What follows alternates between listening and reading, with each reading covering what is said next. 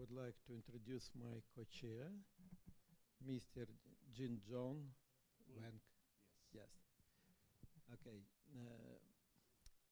Я буду вести по-русски, и сейчас я бы хотел предложить. В нашу программу внесены изменения. Первые два доклада отсутствуют, и мы начнем программу с третьего доклада, а в конце той программы, которую вы имеете на руках, мы добавили два доклада.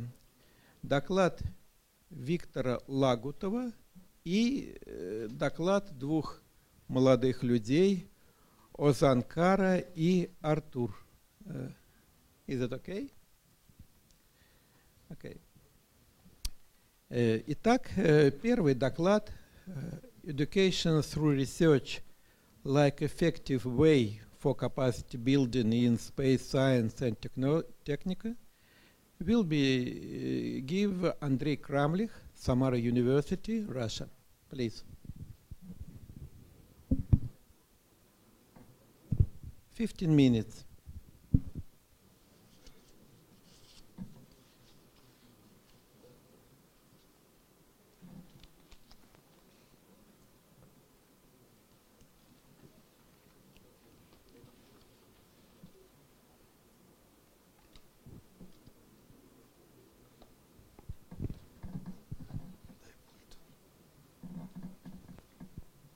Добрый день. Я буду свой доклад делать на русском языке, поэтому кому нужен перевод, приготовьтесь. Я Андрей Крамлих, доцент кафедры космических исследований. В своем докладе я хотел вас познакомить с образовательной технологией по подготовке специалистов в области ракетно-космической техники и всех вопросов, связанных с использованием космического пространства. Особенностью данной образовательной технологии является активное вовлечение учащихся в реальные проекты. По этому пути вовлечения студентов в выполнение реальных проектов идут все передовые университеты мира. И мы в своих образовательных программах пытаемся реализовать эту образовательную технологию применительно к космической технике. На данном слайде вы видите образовательные технологии, которые реализуются на нашей кафедре. Кафедра ведет свою подготовку на базе двух институтов. Это Институт ракетно-космической техники, на базе которого мы реализуем бакалаврскую программу «Малоразмерные космические аппараты и наноспутники», магистерскую программу по направлению ракетные комплексы и космонавтика. И начиная с 2018 года мы запустим новую магистерскую программу по направлению системы управления движением и навигация. На базе Института математики, информатики, электроники, а именно на факультете электроники и приборостроения, мы реализуем магистерскую программу по направлению прикладные математика и физика. Эти образовательные программы реализуются на русском языке. Но несмотря на это, как показано на слайде, среди учащихся, помимо граждан России, естественно, граждан Казахстана и Белоруссии, для которых русский язык не является барьером, у нас много студентов из различных стран. Это и Южная Америка, Бразилия, есть представители Чада, Израиля и ряда других, из Аргентины. После завершения бакалаврской программы наши выпускники могут продолжить обучение в магистратуре по двум указанным магистерским программам. После завершения магистратуры у наших выпускников, те, кто проявили в процессе обучения способности и желания, могут продолжить свое обучение в аспирантуре. Подготовку мы ведем по двум направлениям.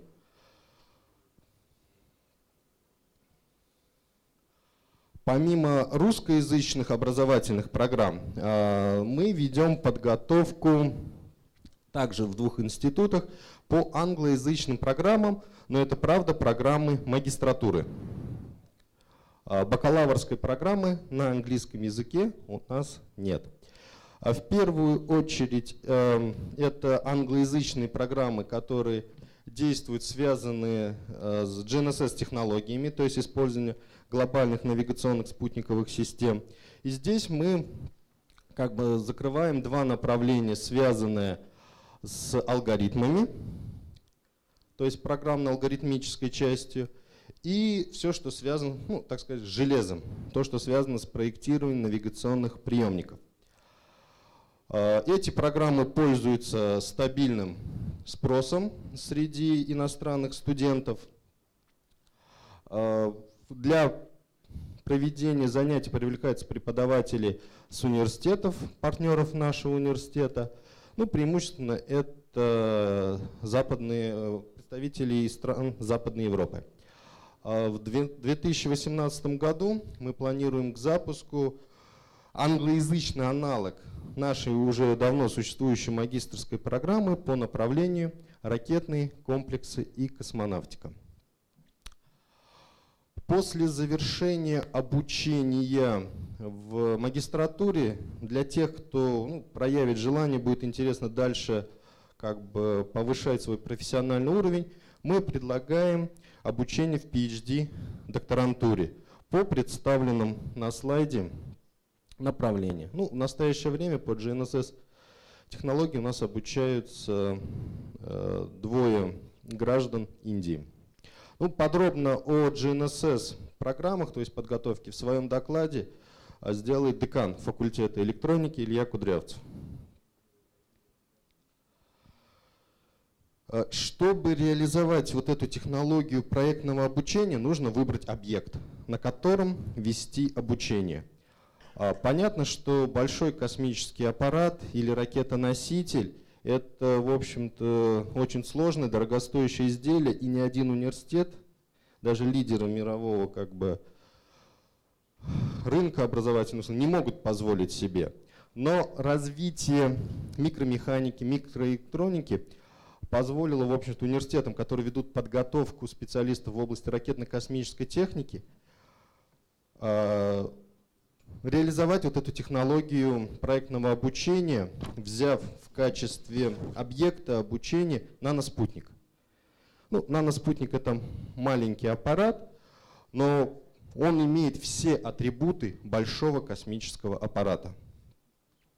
На слайде представлена статистика запусков и то, что планируется. Все это показывает о большом интересе к подобного рода аппаратам. И не только с точки зрения образовательного объекта, но также и как уже средство проведения исследований и решения серьезных задач. Среди большого многообразия наноспутников широкое такое применение нашли наноспутники формата CubeSat, то есть это кубик со стороной 10 на 10 и различные его сочетания. Среди этих спутников, как показано на слайде, наибольшую популярность имеют спутники размера 3U, то есть 3-юнитовый спутник, то есть спутник со стороной 10 на 10 на 30 сантиметров. Этот размер, он является оптимальным, можно сказать, в некотором смысле, что в нем можно разместить все необходимые нам бортовые системы, и их размер можно сделать, они такого размера, когда их можно, в общем-то, сделать в университете.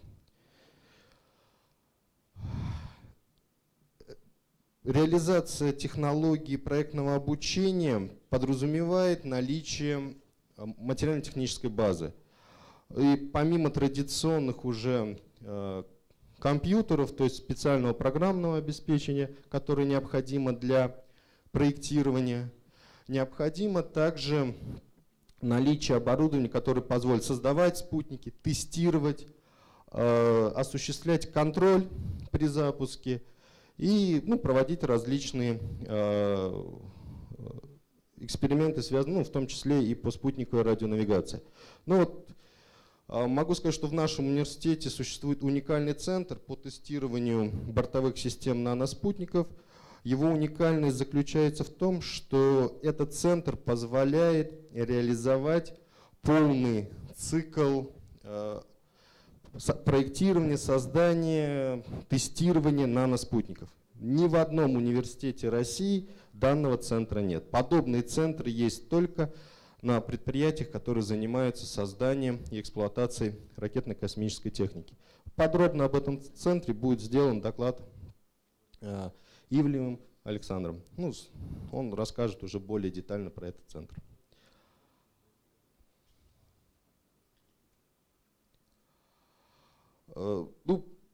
Если у кафедры нет своих проектов, то ни о каком проектном обучении речь вестись и не может.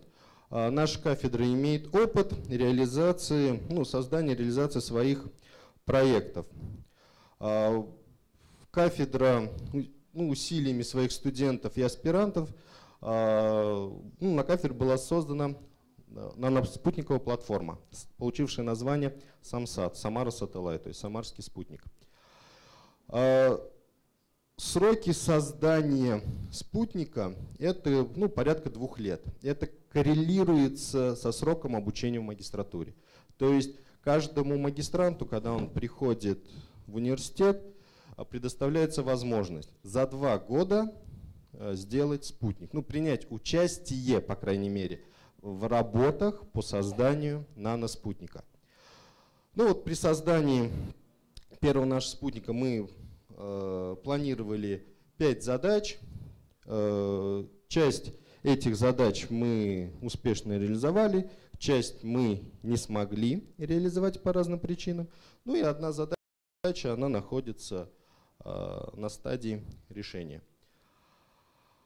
Вот этот спутник, SAMSAT-218D, он создавался по, скажем так, технологиям, которые приняты в России, то есть по технологиям Роскосмоса.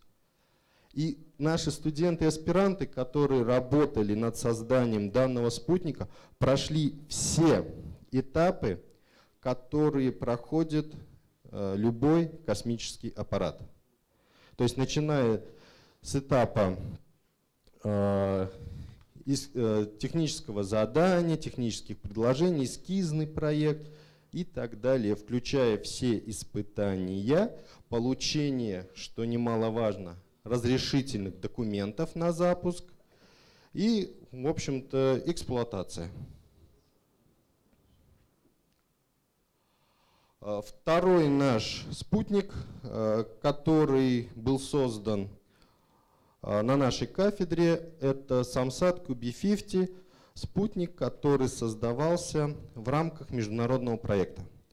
И его отличием является то, что уже этот спутник проектировался по, скажем, правилам, по технологической цепочке, принятой в Европейском космическом агентстве. Она отличается от той технологической цепочки, принятой в России. И как бы те студенты, которые принимали участие в работе над этим спутником, они познакомились с новой для них как бы процедурой. Подробно об этом проекте расскажет аспирант нашей кафедры Денис Давыдов.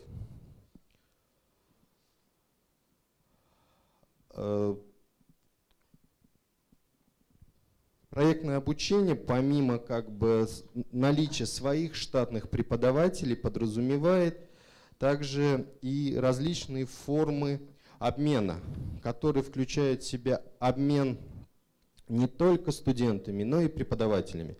На слайде представлены университеты, с которыми у нас есть тесные контакты. Наши студенты ездят на практике, представители этих университетов приезжают к нам на краткосрочные стажировки. И также мы плотно, тесно взаимодействуем с учреждениями Российской академии наук. Это Институт прикладной математики имени Келдыша, Институт космических исследований. На этом слайде показан ряд фотографий, в частности, это вот профессор Клаус Шиллинг из университета Вюрцбурга, Германия. Он является руководителем университетской команды, которая успешно занимается созданием и запуском наноспутников. Он был у нас в 2012 году и читал лекции для преподавателей и для аспирантов и студентов старших курсов. На фотографиях здесь показаны наши ребята, которые, будучи студентами, проходили практику в техническом университете города Дельфта. И в компании ISIS, который является лидером по производству бортовых систем. Могу сказать, что вот эти двое ребят, каждый из них, пройдя стажировку, получив практические навыки, уже при реализации наших проектов наноспутников были лидерами своих команд. Один из них, в частности, Денис Аваряскин в 2016 году защитил кандидатскую диссертацию. То есть мы видим, что вот этот подход по проектному обучению, он дает свои плоды. И в конце хотелось бы сказать пару слов о тех предложениях, которые мы имеем. Помимо двухгодичных магистерских программ, мы предлагаем к обсуждению одногодичные, скажем так, магистерские программы, которые будут направлены на формирование конкретных компетенций, которые магистры или человек, имеющий диплом инженера, не мог получить в своем университете. Мы готовы реализовывать такие программы, формировать необходимые компетенции, но при этом, естественно, к потенциальному учащемуся предъявляется ряд требований. Поскольку первый год магистратуры, он так или иначе включает какие-то общие дисциплины, то мы их можем перезачесть, а уже какие-то специальные знания мы будем уже давать в процессе второго года обучения и работы над выпускной работой магистра. Спасибо за внимание.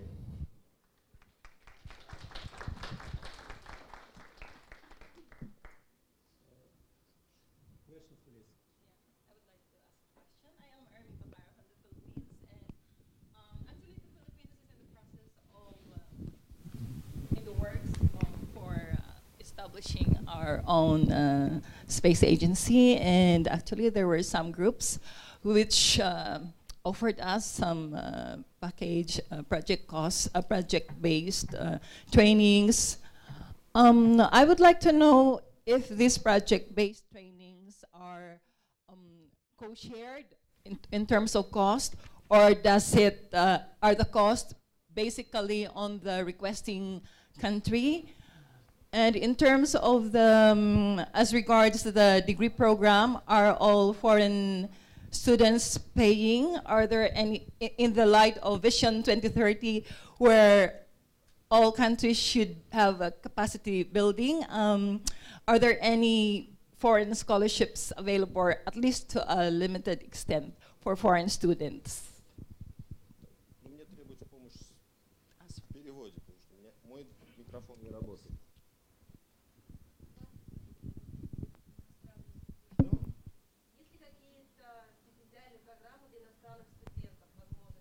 В нашем университете подобных программ нет. Или, по крайней мере, я о них не слышал.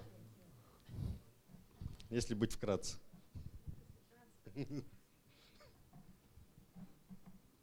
Стипендиальных программ в нашем университете нет. Все иностранные студенты, есть две формы, два канала, по которым поступают наши студенты. Это межправительственные соглашения. И есть ряд программ, которые связаны, скажем, с гражданами бывшего Советского Союза, ряд государств, и те студенты, которые едут за свой счет, полностью на коммерческой основе. Каких-то программ я не слышал.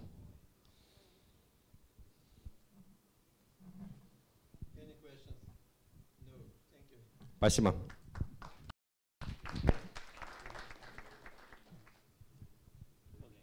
The next speaker is from this one, Nadi. Nadi from Azuria Space University. His topic is say bye to garage brands and say hi to garage satellites. Future school and needs theory for space science technology capacity building in the 21st century. So, Nadi, you have the floor.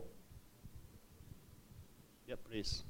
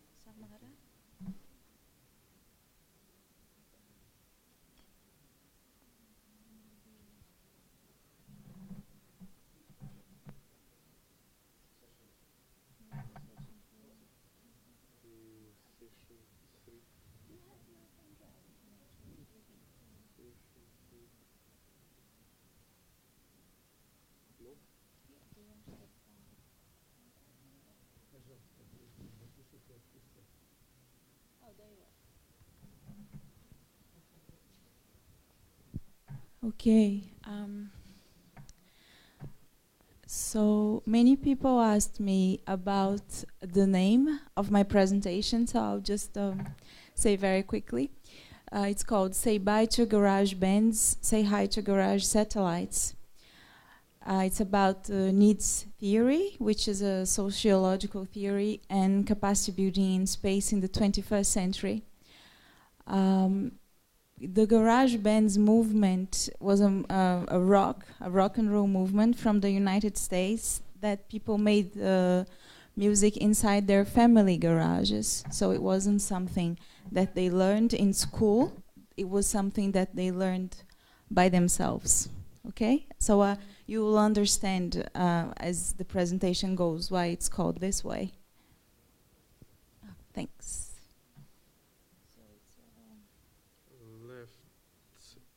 At the back. Okay. All right. So I will start explaining about the human needs theory. We'll just go very quickly. So basically, it's a theory that says that we first satisfy our needs. So it's food security. Then you have some kind of autonomy that's needed, autonomy of thought. And the third stage is agency capacity. So what is agency capacity? It's when you know that you have the means to get some ideas, and if you put some effort on it, there's a slight chance that you might get what you wanted done. Of course, you have civil, political, and women's rights that are aligned with it, and it works towards democratic societies. And the reason why I was connecting this theory to the space movement is because the author, Ian Goff, talks about how the needs theory can be assigned with sustainable development and with other technologies to get people more capacity building in the 21st century. So you will understand better as it goes.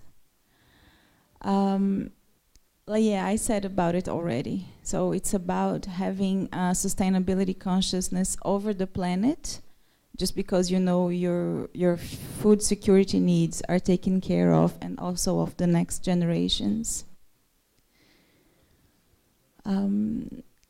So we consider Brazil a huge garage. Why? Because for the first time now we have a telecoms satellite that will take internet to everywhere. So until very recently, people living in the Amazon forest, for instance, they had no access to the internet.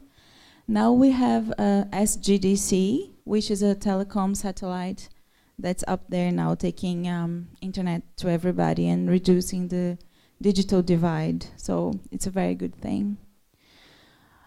And now we talk about music. This is the satellites that are being produced by normal people everywhere, not really in a very connected way, just because people know how to do it. They buy internet kits from the internet and they build a satellite with it. So I have some examples here. For instance, Itasat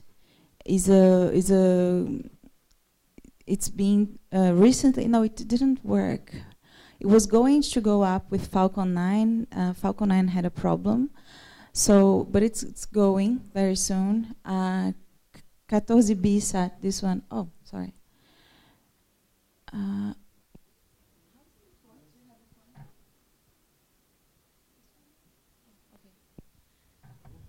No. It's okay.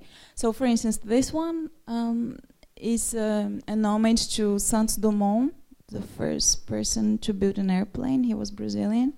It's up there, and Serpens and Floripa Sat, which was done, this one here, by universities, and this one up there is done at universities as well. They're all working and connecting. We have all these young people that are doing, I'm not going to go in all of the satellites, but what I will tell you is that we have these programs that are trying to get universities and young people doing satellites. We even have a school, a secondary school, that built a satellite. We had the first satellite built by secondary school children, released by Japanese astronauts in the International Space Center. So yeah, it's a big thing for us. We're also having a scientific consortium with NASA. It's called the GLOW program.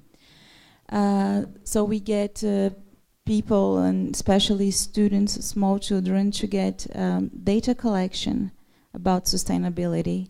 It's mostly about the weather, but they can also get about the mosquitoes that cause yellow fever.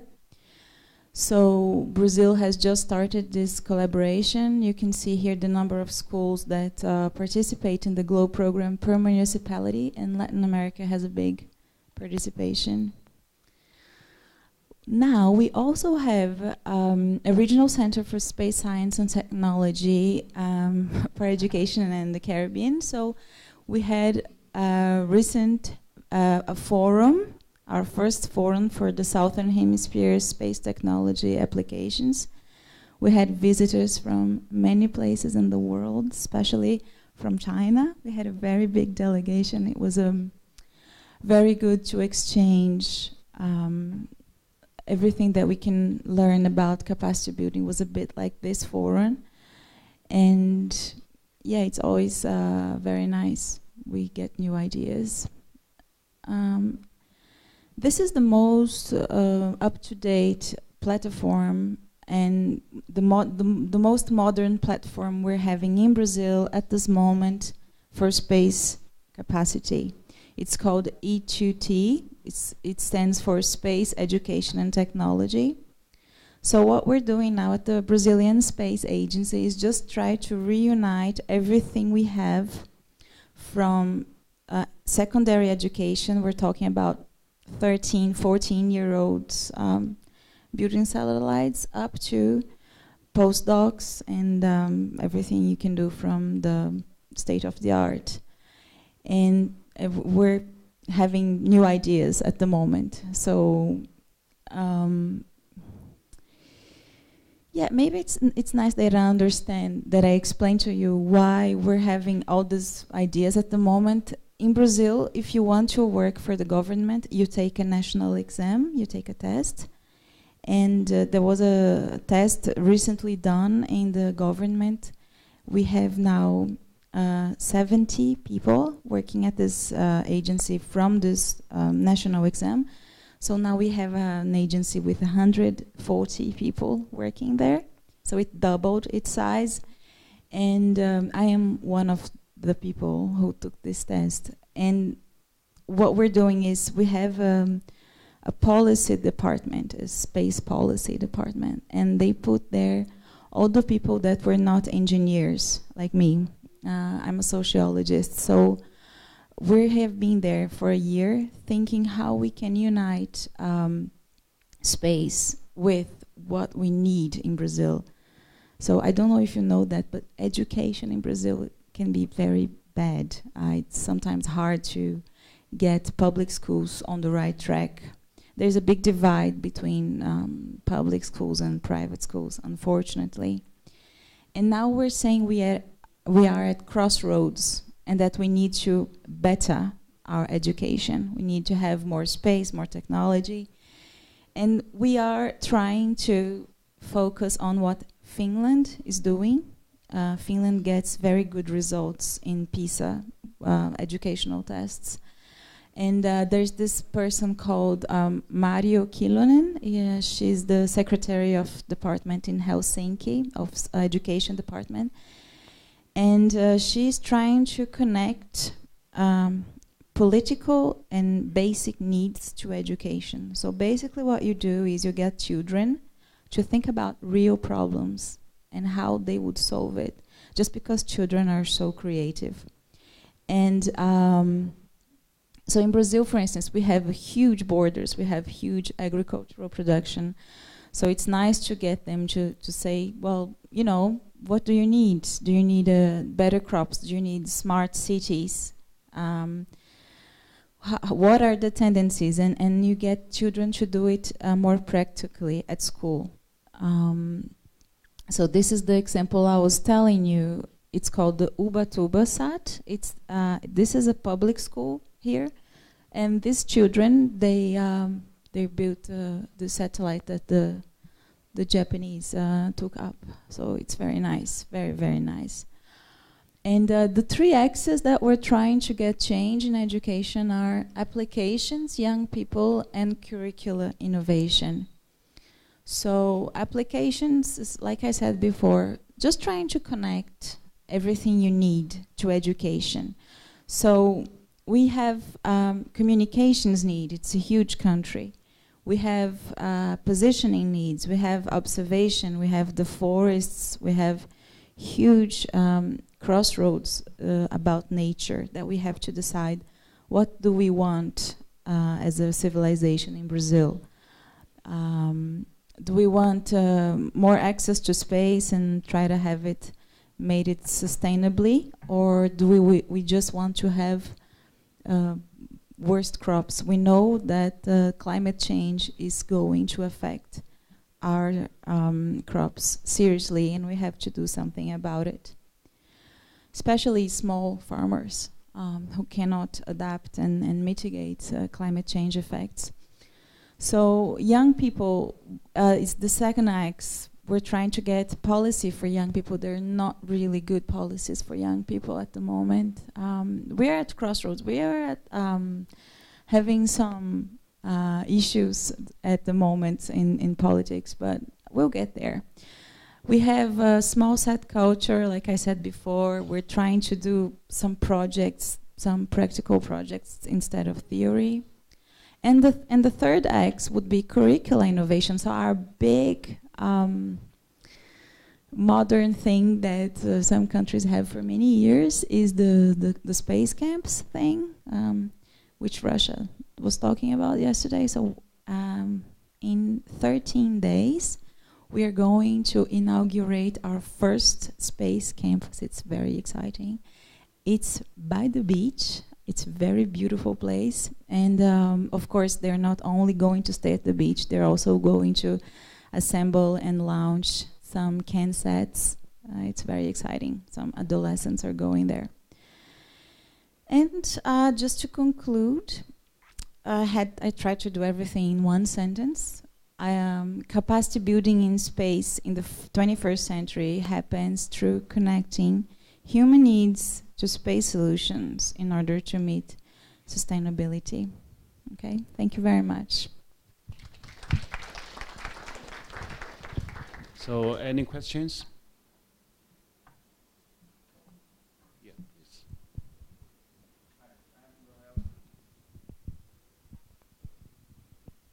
Hi, I'm Rohel Cesar from the Philippines. I'm just curious because you mentioned that there's a disparity in the schools in Brazil.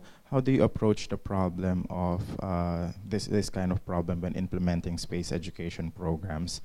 For example, there are schools who might not be capable of or doesn't have access to internet or is not capable of doing more technologically advanced education training like CANSAT. I'm just curious, how do you do that? Well, I mentioned that we have this director for a year, right? So we have many questions. We don't have the solutions yet. This is a huge issue in Brazil. So there's a lot of money in Brazil, but there's a lot of inequality. So this is you probably assigned our biggest problem, and I don't have an answer. What we try to do is, well, the Brazilian Space Agency is a government agency, so of course we try to direct everything to public schools. The private schools are not doing very good as well, so we have to have something for private schools as well. But we always try to direct our efforts to public. So there are some levels, and we always try to do it what we call affirmative policies. It's always trying to direct to the people that need the most. I don't know if I answered your question. Okay, thank you. Okay. So, any other questions? If no, thank you, Nadi. Yeah, okay, thank you. So next speaker is Georgie from Kyushu Institute of Technology, Japan. His topic is the bird's paradigm of Q-Tech. So George, please.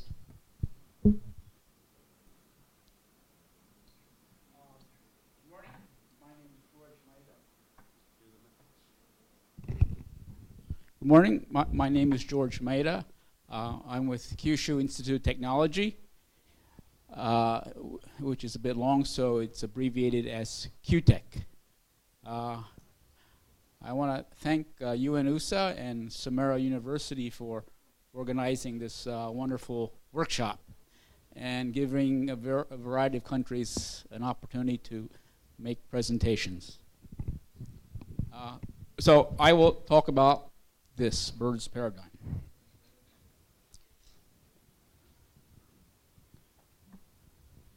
So in this talk, we're going to present a new way to create space engineers for non-spacefaring nations.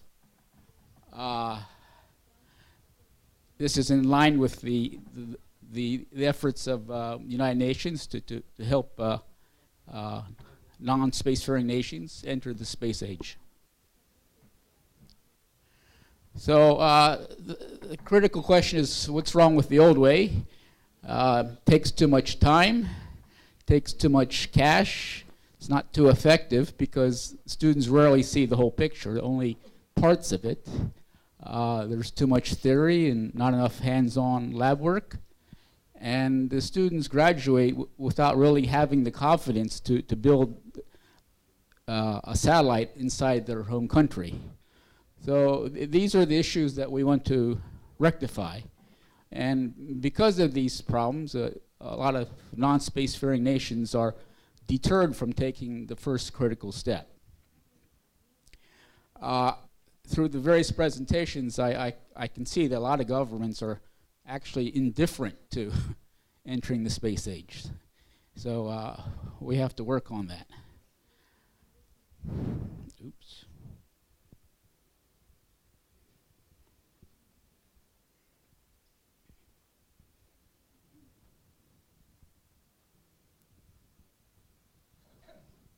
Maybe I pressed the wrong button. So I introduced today the BIRDS paradigm.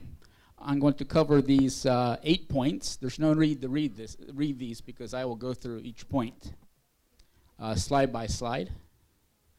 So number one, to acquire this know-how to build satellites, they have to go through the whole process with their own hands and with minimal supervision.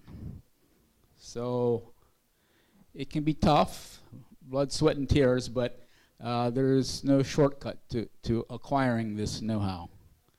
My boss is Professor Mengud Cho, and he always says, you cannot learn how to build satellites by reading books.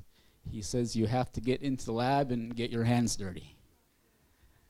So this is how they get their hands dirty. I mean, this is done in 24 months, so it's a pressure cooker, 7 days a week. There's a lot of overnight experiments that have to be performed.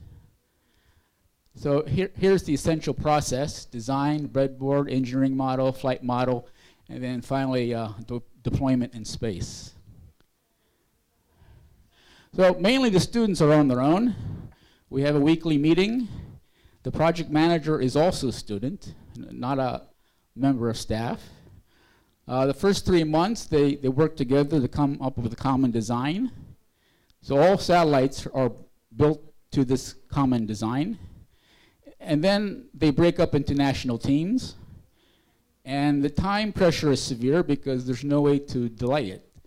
From the outset, we signed a contract with JAXA for a launch date. So everything has to conform to that launch date. So point number two. The duration of this whole thing is 24 months. And this is because that's how long it takes to get a master's degree in Japan. Almost anywhere you go in Japan, it's 24 months. So again, we have to conform to this constraint. So this is the timeline for BIRDS 1. We started October 2015, add 24 months, and that's where we are now. So BIRDS 1 has wrapped up their agenda. So now we're halfway through BIRDS 2, and the timeline is exactly the same with a 1-year offset.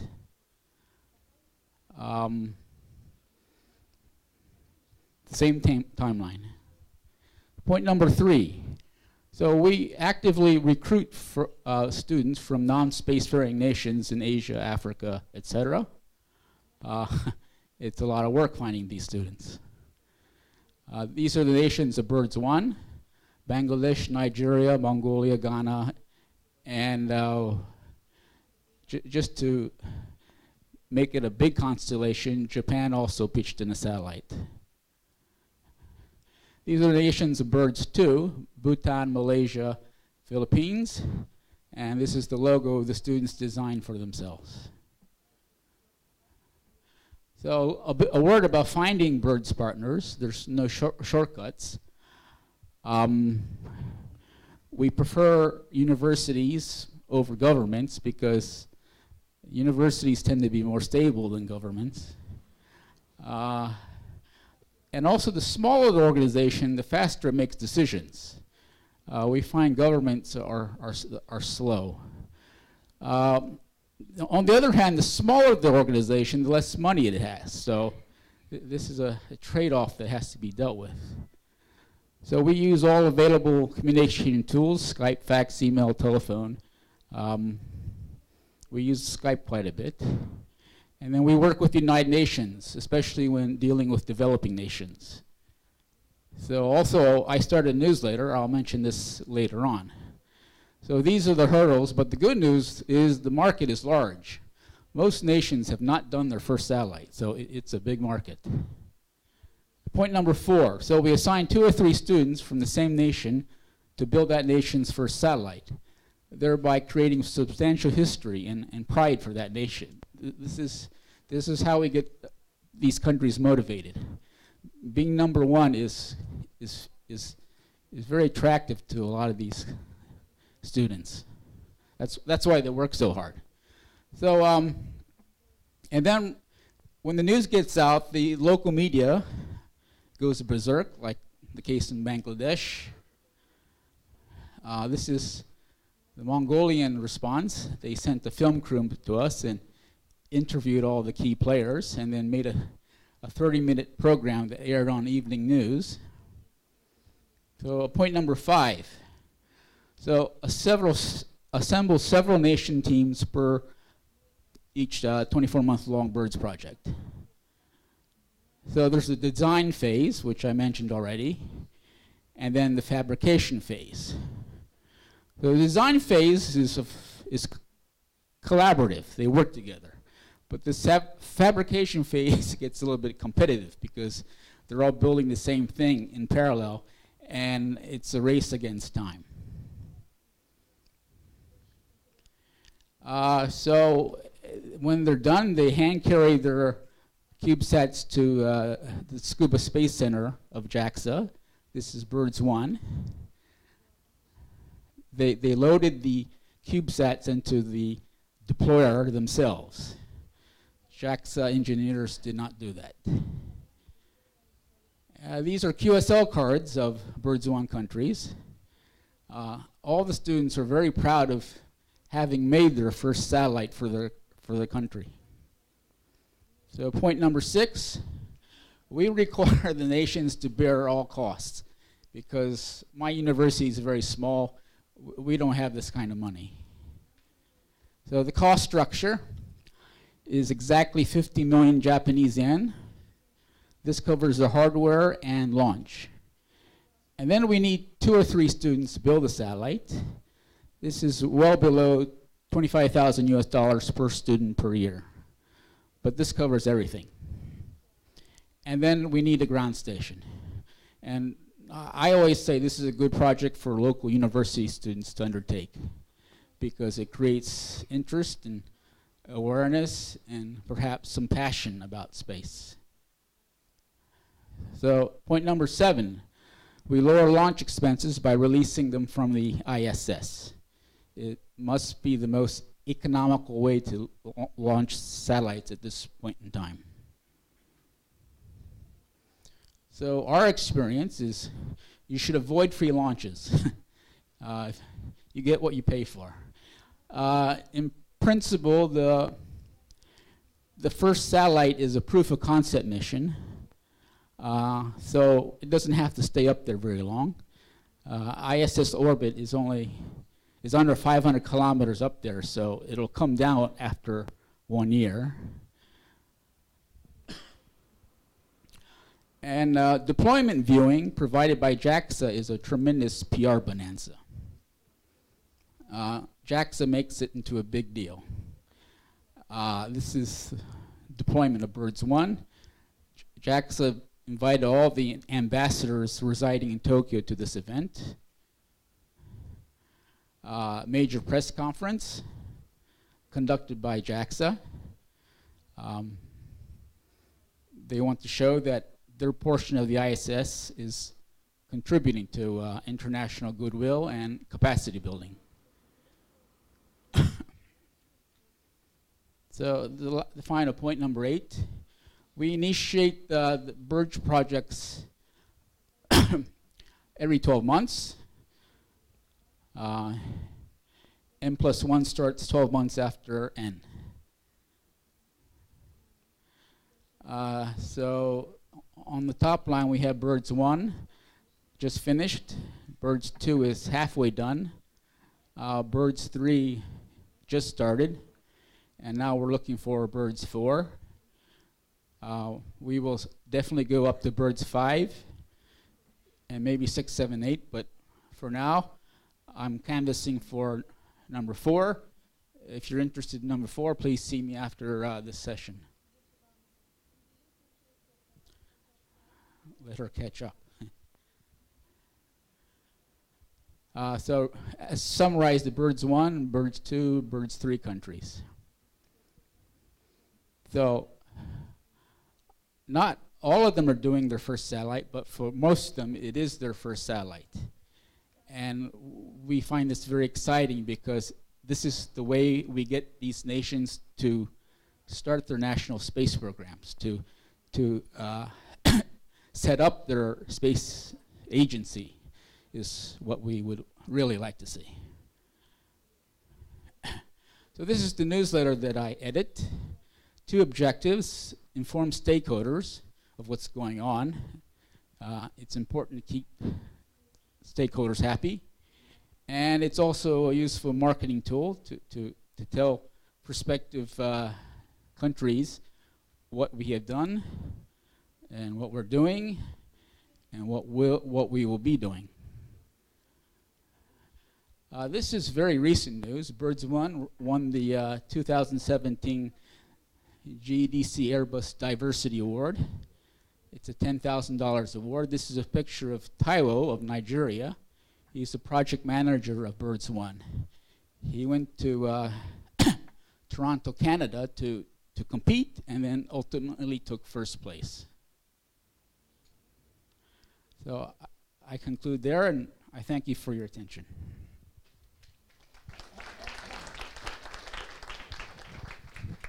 So thanks, George. Very good time control. Thank you. Yeah. You're and welcome. Any questions?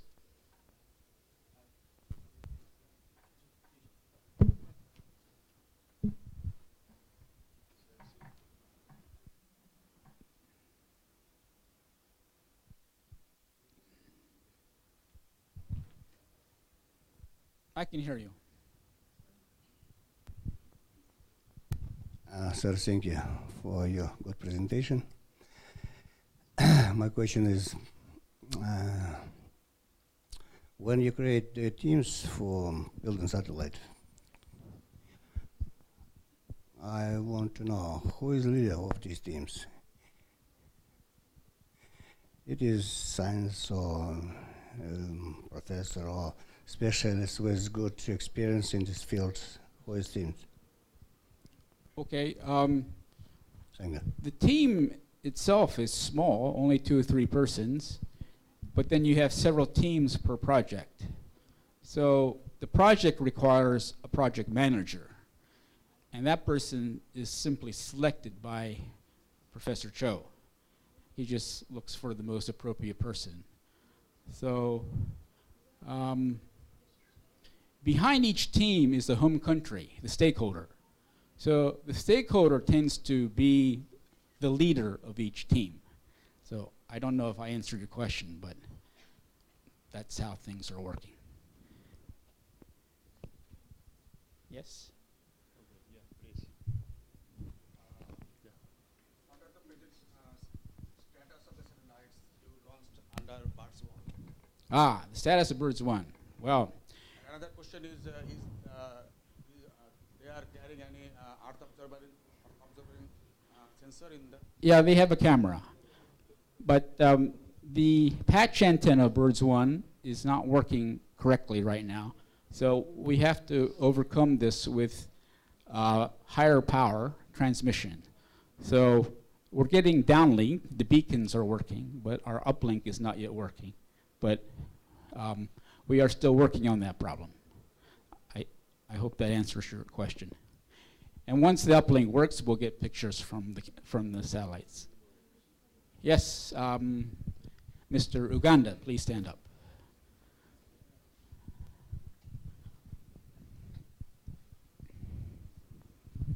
Thank you so much. This is very good. I just wanted to know if you have some scholarships, because I saw they are saying you have to pay and what. Are there some scholarships for developing countries? Yes. QTech works with UN-USA to supervise the PNSD scholarship, postgraduate studies on nanosatellite technology. This PNST has been running for 5 years already. We take in 6 students per year, so we've already done 30 students. So we find PNST to have been a very successful program. But the first agreement was for 5 years. It's now up for renewal. And so in November, we'll find out if it will be renewed for a few more years. So this has been a major source of students for the BIRDS project. I don't say majority of the students, but a good chunk of our BIRDS students have come to QTech on a PNST scholarship. I think PNST is a great accomplishment because, to my knowledge, it's the only scholarship offered by the United Nations by working with a university for almost any field you can think of. So it's a unique scholarship. On the surface, it looks like a UN scholarship, but underneath it's actually funded by the government of Japan. That's a good question. Thank you. Good morning. Again, I am from Bangladesh. Yeah. I am working with the government directly. I have, in fact, no question, but a suggestion here. So far, I understand here, we have in third world country like Bangladesh, we have a lot of brilliant students who cannot go further for this type of study for financial support. For example, you see World Bank like organization, they provide scholarship for in various subjects. My suggestion is here, United Nations also can create can support in third world country like Bangladesh. Well, okay, I can answer that. It's a good suggestion. Yeah. The problem is the United Nations will find a suitable entity to give that money, okay? The United Nations itself will never provide that money. So you have to find these entities out there. In the case I am suggesting like World Bank. World Bank, they support the World Bank or Commonwealth. They have a special program, scholarship program. United Nations also can create such a scholarship program. That is my suggestion. Okay, then thank you. All right. So anyway, I think I should sit down now. Thank you very much. Yeah, oh, thank you, George. Yeah.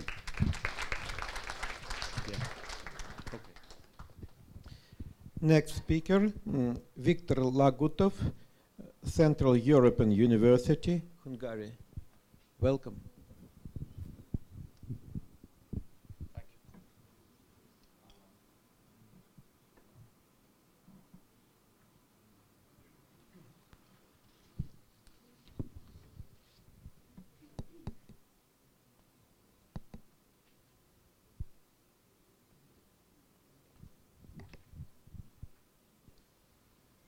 Well, I think I will be talking in English.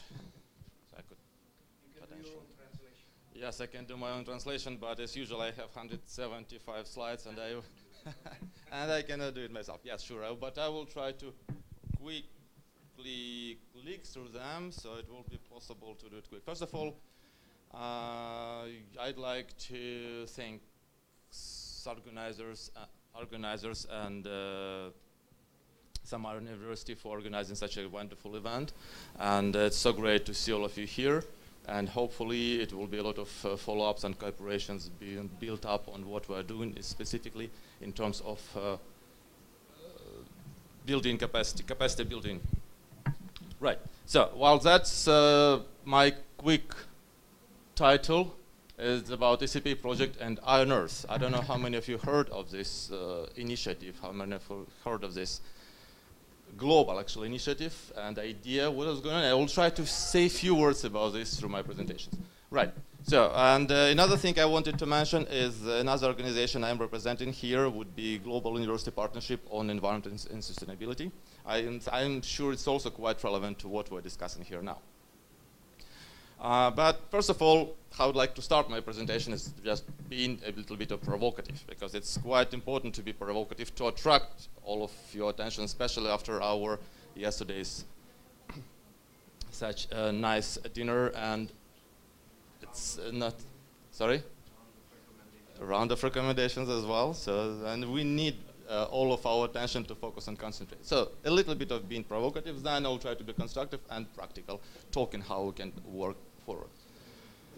Talking about being provocative and talking about university, since we're here as a university, what is recent trend? Yes, what we're talking about here now, yes, it's very important. Universities should build up all those project-based activities, very important. Yet, global trend nowadays is, that's what people are talking about there, is about end of universities. So all those Coursera, all those new technologies, people believe that it might kill all the universities.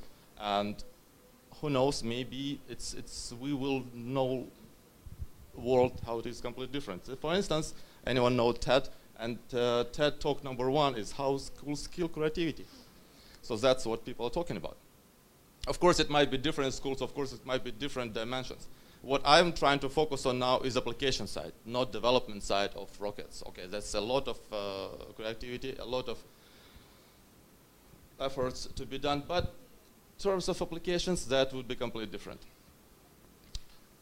Where we are now, it's iRevolution. Everybody knows so many different technologies, so many different tools out there, and yes, that's Soyuz, and it's out there, information being collected day after day, hour after hour, being stored in all those huge, it's Google data center, terabyte after terabyte, petabyte after petabyte, and now revolution is everywhere. We have all the data being collected and available on our fingertips and being supposed to be used by decision and policymakers. Yet, this is the Budapest Water Summit where I've been to, and I was happy to attend it, and all others, but I like this one specifically because there was not a single booth on satellite imagery or even on GIS. We're talking about all those technologies, we're developing all those wonderful, beautiful rockets, or we know how to launch it, how to use it. Yet, those people out there, policymakers, decision makers, they have no idea what is out there. They don't know how to use it. And it's quite a problem and quite a big gap between practitioners and ICT developers and rocket science, space technology developers. And this gap should be breached. Partially the problem here, and it's not only here, but it's the usual problem in science, it's all those parts are being siloed. So we are talking here, even now we are talking about sustainability and about building capacity for economic development, sustainable development, yet we're mostly talking about rocket science, space technologies, not about application of those tools, how it's used there. Yet it can be very frustrating. Trust me, I'm teaching a lot on this kind of application side, talking a lot about policymakers, decision makers, and I can tell it can be very frustrating. Even easy things, even showing people how to use Google Earth can be very frustrating to policy and decision makers. Because data is not knowledge, right? It's not information. It should be transferred somehow. It should be translated to many people because we know that technology is changing so quickly, so rapidly.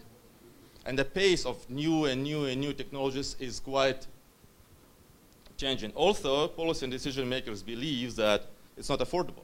They might think that, okay, all those space technologies is rocket science, right? We don't have money for that. Yet, we know nowadays it's not true. We know nowadays that all the satellite imagery can be obtained for free. We know that even schools in secondary school can develop their own rocket, satellite and launch it. Also, quite often, the problem is that there is no trust in policy and decision makers to the results of what we're getting there. Yeah, military applications, yes, but if we're talking about social economic development, sometimes you just don't trust all those things. And it's span, and it's just talking about the curricula. That's curricula in universities as we know it in the 1970s, right? Now, we have all those 2000 new modern developments curricula. What it will be in 2020s, we really don't know. All those kids who are now building satellites, who knows what they will be supposed to be doing later. So there are a lot of challenges which we have to fight, we have to meet, and we have to deal with. And one of the answers, trying to be constructive, one of the answers for that was a kind of idea launched in Abu Dhabi in 2010 with IONORS process. That was a process focused on access and use of available societal and environmental information, using all the wealth of what we're doing here, what we're developing. And I was involved in number and facilitating a number of global communities on education, water security, disaster management. Main idea here can be seen here. Just it was initiated and established in 2011. It's access to environmental data and information has never been more important indeed. Yet. And all the people, stakeholders who were there consisted not only on developers but also on practitioners. We had a lot of agencies representatives, we have a lot of governments representatives as well. And all those people tried to sit together and discuss how we can do better in data-driven decision making. IONOR's mission was trying to build capacity across diverse knowledge communities to improve decision making for sustainable development. Basically what we're talking about here. Declaration was adopted. Basically, it was, as I said, global process with many stakeholders. That's one of our meetings with UNEP represented. UNOSA wasn't there, sorry to say, Laurent. UNDP and many other organizations were present. So basically, the idea is that there are 8 different special initiatives. And you can see them here. It's ION biodiversity, ION disaster management, ION water security, ION education, etc., etc., etc. 5 of them were topical. Water security. The water security, as I was mentioned already, is disasters, community, oceans. And 3 of them were foundational. Access for all, talking about legal aspects, education, and network of networks, talking about technical aspects. We used different communication platforms, of course, going and discussing it and bringing it up, and we had different summits. A lot of organizations were involved. Nowadays, new alliance was formed based on those stakeholders, which consisted of World Resource Institute, Geosecretariat, Group of Earth Observation Secretariat in Geneva, might have heard it, GD, Environmental Agency of Abu Dhabi, and UNEP. Well, of course, as we know, the space technologies is one of the ICTs, and it was very important aspect, very important component of our work there. And the idea is, okay, of course, bridging the gap between one and another one. How we were trying to do that? Different seed-funded projects were launched, and one of them is a project which I'd like to represent now, being practical. It's in-service ICT training for environmental professionals, ECP. Idea basically of the project is to use the university network to bridge that gap, to bring together developers and decision makers and policymakers. Of course, as I said, all those problems, all those challenges, how we can face them, how we can meet them, what we can do about that. We try to do some kind of regular workshops or review of available technologies for decision makers. So they will not know how to create rocket satellite. They would not know how to do remote sensing analysis themselves, but at least they will be aware what is out there, what kind of information can be collected, what kind of project can be launched, how much it would cost. The idea was to bring and to run those courses not by us, not by university experts, but by those who are really sometimes excel in all those technologies, by companies, by research agencies. And that's all the community of people who were trying to bring together. So we had Google, we had Esri, we had NASA, we had ESA, and many other organizations. We had Joint Research Center, European Commission. And universities were used as hubs, because universities have all the big network of their graduates who can come together for a periodical review of what kind of technology is available there. So that's idea of partnership and practice. I just placed some of logos here of organizations involved.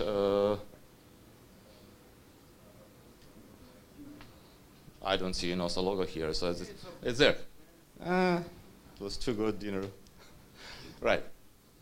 And one of the aspects of our work was developing the manual showing actually online manual or repository of all the tools, how they can be used for a specific topic.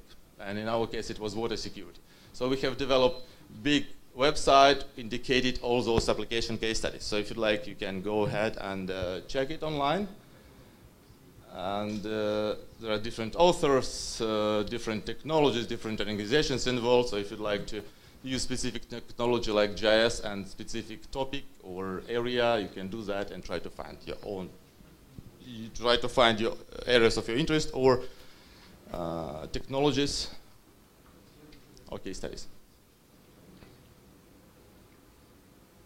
Another big component, that's actually what I'd like even to offer for kind of cooperation even more for everyone here, is the workshops or trainings which we're conducting regularly every year, different locations, involving all those stakeholders. So here we have United Nations Economic Commission for Europe, Secretariat for Water Convention, Google representatives, Ministry of Education and Environment in Hungary, ESRI people giving a presentation. It's Jens from German Aerospace Center. Well, I don't know if it's visible well enough or not. It's UNOSA being represented there as well. But basically, target group, as I mentioned, is policy decision makers. It's UNDP country offices, for instance, for Central Asia, Eastern Europe, Caucasus, Middle East. Here, for instance, we have a picture for Hungarian National Emergency Directorate. Well, Laurent, this Joint Research Center, Alan Belward, head of remote sensing unit there, presenting all their products, what they're developing first-hand. Not going through university, not going through us, but first-hand. So that's basically one of the ideas. So we can accumulate as universities, in sometimes social studies or humanitarian universities, accumulate all that knowledge and pass it to our students, how it's possible to apply. But wealth of all this information is coming from developers themselves. Again, German Space Agency. And as an example, what we're talking about is Charter. I'm sure that most of you know about Charter. When you can get access, in case of disaster, you can get access to satellite imagery for free. Most of our participants, target group, policymakers, decision makers, they're not aware of that. So they don't know in case of that, they think it's very expensive to get satellite imagery. Yet we know it's possible to get it for free. That's kind of presentations we have. Not really going deep into how the things are done, what is behind it, but on application side.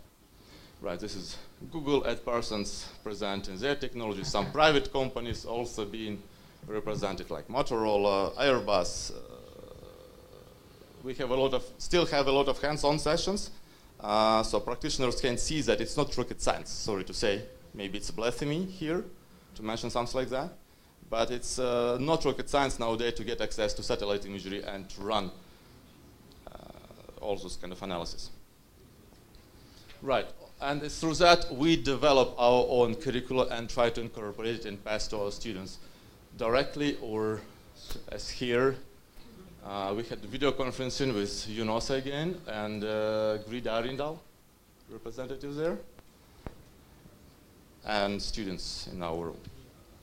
So we are running a few more workshops next year, and it will be geospatial technologies for that's old poster. Next year it will be for water management with cooperation with UNOSA. And innovations in disaster management and disaster risk reduction in cooperation with UNDP Regional Hub. And again, it will be all our usual stakeholders: Google, ESRI, Geosecretariat, GRC, Airbus joined actively our activities, and many others. So that's would be my presentation. Let's bridge the gap and let's try to see how we can cooperate on that. It will be great pleasure to cooperate with you. Thanks. Questions, please. Questions, please.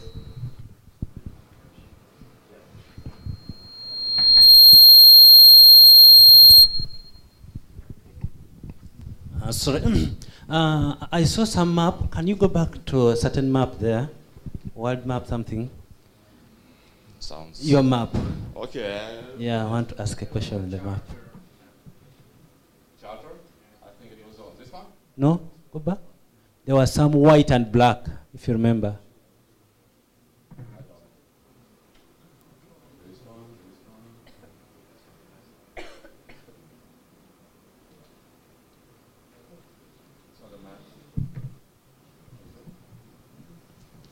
No, I think I've not seen. Okay, there was a map there, and it was showing some black spots and some white, the whole world map.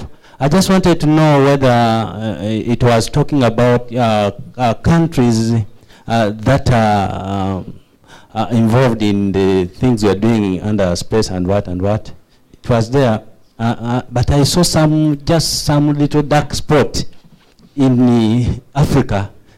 On the side of either West Africa, something like that. So I wanted to know whether you are cooperating with only 2 countries in Africa, or because you are looking at cooperation, and so I wanted to know whether you have a vision of cooperating with other countries also in Africa. Thank you. Thanks. Sorry, we couldn't find the map you were talking about, but I think I've got your question. We are quite open for any kind of cooperation. There is not like rigid scheme, rigid framework which we are following. In terms of companies being represented within the program, it's open. So any company, any developer can come and present what they're doing. In terms of target groups, it's also open because it's open call for interest. And it's call for applications. And that's those workshops I was talking about. End of December, January, end of January, will be deadline for people to apply. And anyone can apply and be accepted. And following maybe some interest, because it was quite a few many times discussed about potential scholarships, we might have or might not have it depending on our partners. So we don't have our own funding, but some partners can sponsor some participants if they have interest in specific groups. Specifically from Africa, GRC was interested in GRC. You should mention how many applied for last year's session. We had almost 100 applicants from Africa. Yeah. We just didn't have the funds to bring in even funds. We don't have the funds, we can't. But there is interest. 100 applicants from Africa alone. Yeah, I didn't want to mention it. That was in one of the workshops was in cooperation with UNOS, and UNOS promised to provide funding for participants from Africa. Yeah, and recorded too, and it didn't happen. But it doesn't matter that it might not happen next year. Our other sponsors can find their interest and sponsor it. Thank you, Victor.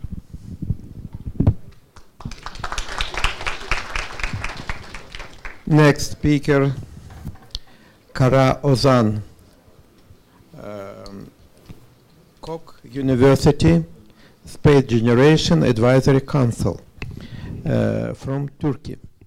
The title of presentation is Future Mass Mission Demonstration with Gamification, Next Generation Workforce Development and Self-Knowledge Management for Space Education. Very long title.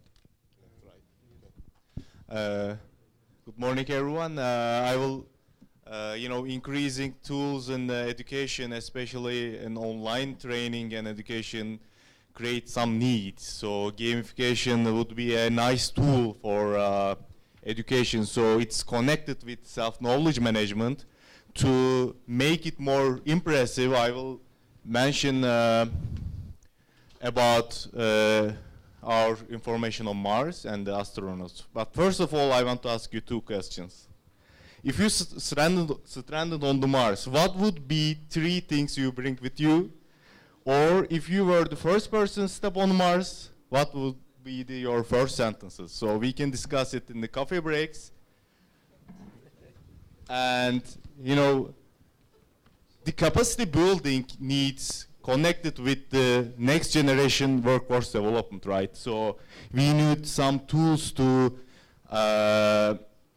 implement how to create better future to space exploration. So we explore Earth to make precautions to natural disasters, to understand the change on the Earth, and also to foresee the future of the Earth. So, you know, this really nice GIF I like. You know, when you are in space, there is a fluid shift through your head, right? You know, it changes your body. Your pressure on your head and the nerves on the optical nerves, you know, pressures you, and you astronauts have lack of vision. And also the key thing is your blood pressure, blood volume increases due to the calcium of the bones shifts through your blood, and astronauts lose their blood bone density 1% per month. It's exactly we lose on Earth these amount in 1 year. It's really serious. There are very popular experiments about ISS, about combustion, 3D printing, plant growth, or some bacteria analysis to prevent diseases. These are all important for journey to Mars. You know, we are living in Earth-dependent zone. We can communicate with astronauts, we can send cargo, we can transfer some food, but you know, we know the gravity on Earth and about the ISS. We know the effects, but we have no knowledge about Mars or the Moon. So how we will exceed our independent zone, which would be the Mars? You know, Mars is 100 times thinner atmosphere, no magnetic fields, we all know, and water evaporates quickly. You know, if you use WhatsApp to communicate, the delay is 6 minutes. You know, if you use Skype, let's say, to send a voice, or you want to take a selfie and send your girlfriend, it takes up to 20 minutes. So currently, Curiosity rover has a 30 minutes delay with NASA. You know, this photo shows the importance of thin atmosphere. In 4 days, you can see the yellow circle, the water, which means actually the dry ice evaporates quickly. So, does anyone doing skydiving here? No? Due to the atmospheric drag force, we land on the Earth around 50 meters per second, which is 0.15 Mach. But if you try on Mars, it would be 1.50. You exceed the speed of sun and you crashed. You know, that's the effect of the thin atmosphere. You know, all these require sustainability. Can we create energy sources on Mars? Or adaptation, can we psychologically adapt on Mars or independent zone of the Earth? Again, the genetic variation of us or the plants or bacteria and the cost. You know, we need a lot of money to exceed our zone to explore Mars. Anyway, you know, why this is important? Because this figure shows the all missions performed to the Mars. The success rate is only the 40%. It's too low to perform a human spaceflight to the Mars. Up to now, I just renew your memories, but the thing is how we will increase our education or tools to prevent the possible mission failures, which starts with self-knowledge, which is examination of the accuracy of self-beliefs. It connects the social and the personality psychologies of us And the key thing is it reveals personal mistakes from everyday life experiment. But what's the connection between the career?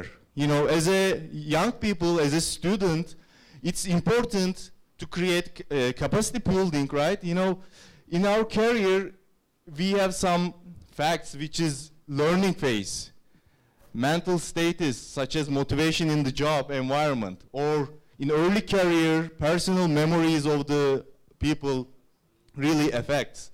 And it's the driver of the decision making.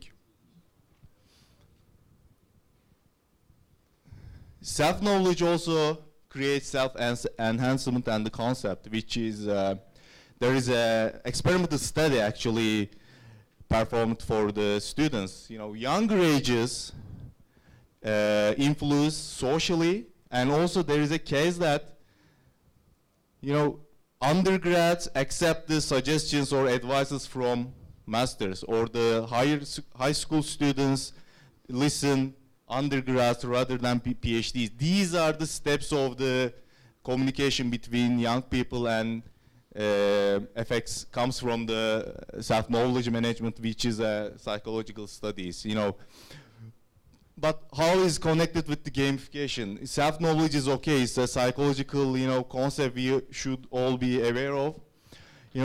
Gamification goes through the education and workforce development, which is as an application.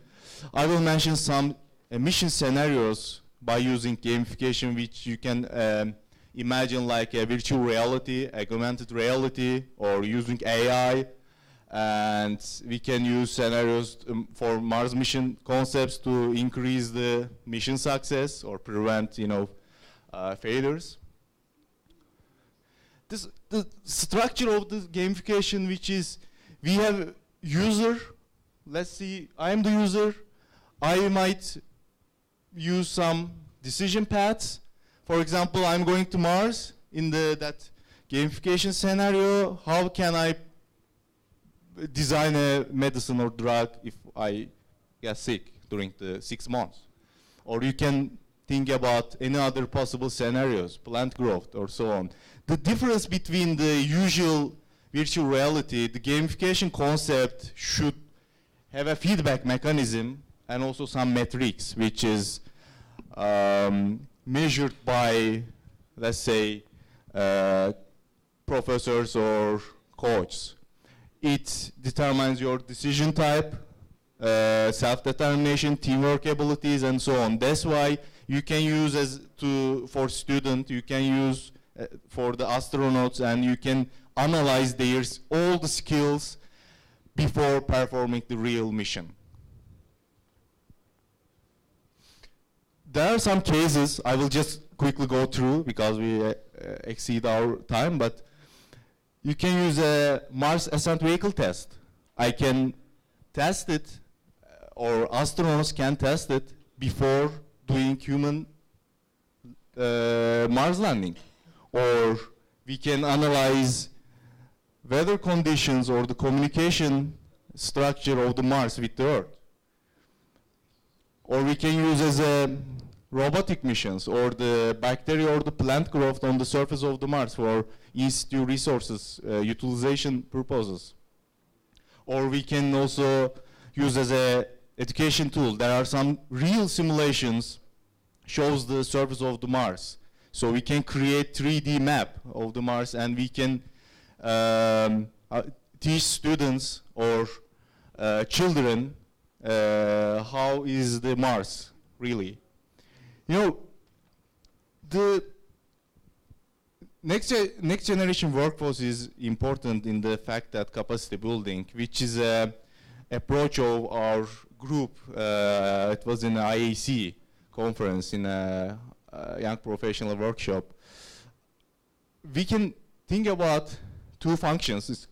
F and G is mathematical functions. In academia, industry, and government has different types and different approaches. It results some aspects, individual aspects such as education or internship, common aspects, which is we all face with them, such as sociological, socio-economical, or political, or workforce demand, the relation between our bosses and young professionals, which are, starting from self-knowledge management by using tools such as online learning tools, gamification, it directly affects the workforce development. So, but if you think about workforce development, you should, approach it as a category which has own drivers.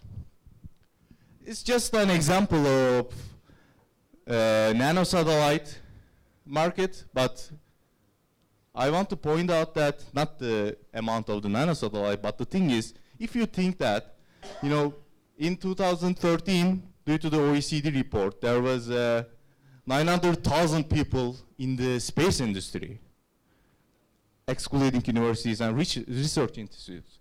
If you think the nanosatellite, it will be launched in 6 years. Yeah, actually, we already passed the first 3 years, but 2,500 nanosatellite means if you have 20 people in each team, it means 50,000 young people, generally nanosatellites, young people or students work for nanosatellites, are coming up in the industry. It's a huge workforce. So that's why the education is important that we should take into consideration. It's the last words is we all have our actually journey in our minds, which is imagination.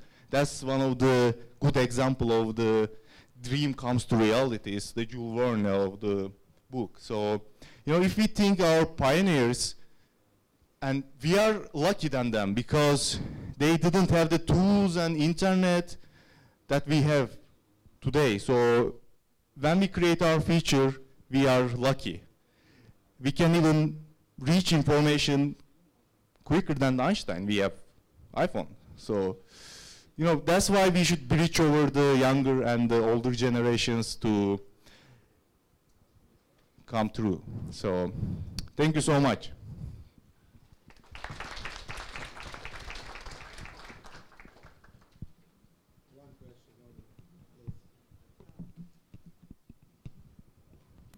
Thank you very much for your nice presentation. And you said nothing about the dangers of short wavelength cosmic radiation during flight from Earth to Mars and living on the Mars surface of Mars. Do you have some idea how we can protect living organisms against? Yeah, the thing is, thank you for the question. I didn't want to explain the all technical stuff of Mars. I just mentioned some, titles. The purpose was the thinking about education or gamification way. But the thing is, yes, you're right, and it's kind of a technical response, to be honest. But in that tool, which we can collect all data taken from the rovers and the current orbiters from the Mars, so we can implement that data in the gamification tool. That's why if you perform that experiment, you can use that data, and you can be aware of the real data in the tool. So it could be a nice approach. So thank you. Thank you very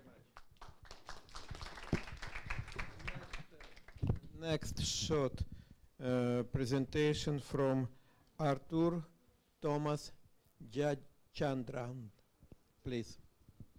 5 minutes.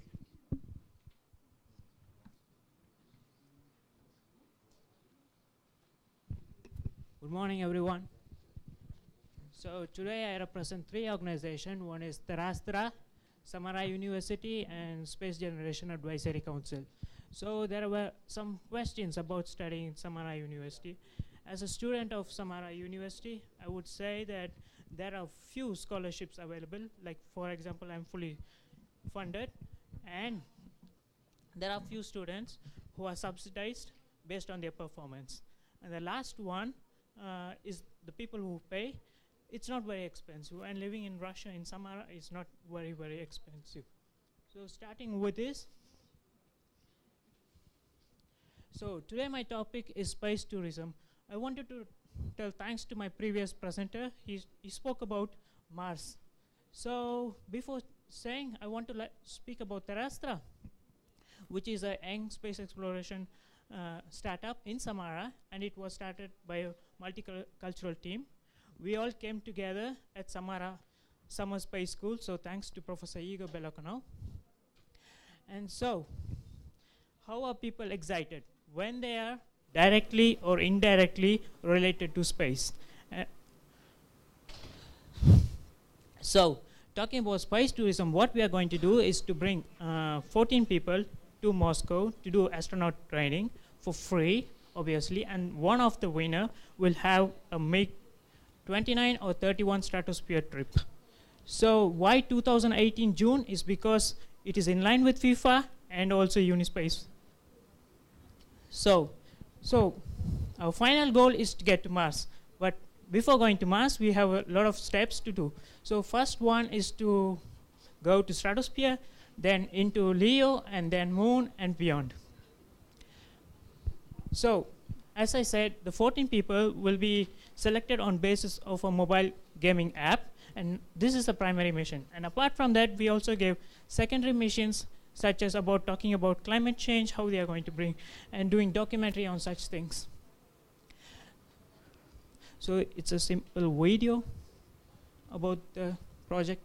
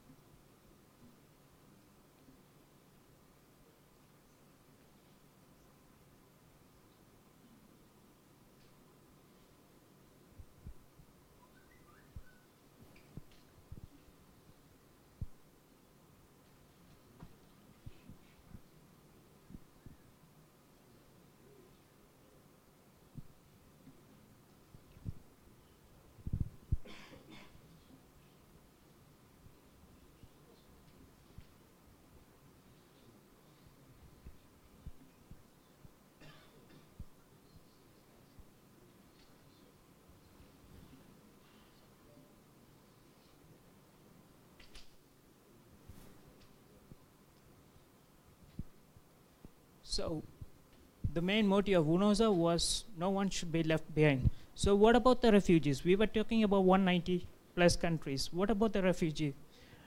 Are there any projects? So it's not only about refugees, but there are also political issues in bringing refugees. So we actually wanted UNOSA to help us to promote this project, not only for people from non-spacefaring countries, but also to refugees. Thank you. Thank you.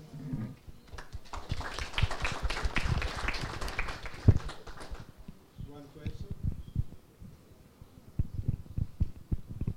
It's not a question, but I think what you asked us is to give you the chance to present so that we can provide you feedback or suggestions. And I think that that's what I like to highlight, that okay, he didn't have time, we kind of put him on the pressure here for doing it in 5 minutes, but if there's any feedback, ideas, proposals to him and to his team, then feel free to make those. So just keep asking, okay? Thank you very much.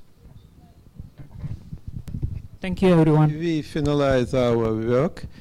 Short announcement, please. Yeah, just a short message. So please be sure to choose one of the two options for today's social program at the registration desk. You just put your name on the list of under option 1, going to Samara Space Museum, or option 2, going to guided tour at the university. Thank you. Next session will be start 10 minutes to 12. To 12. 11:10, yes. And have a good break.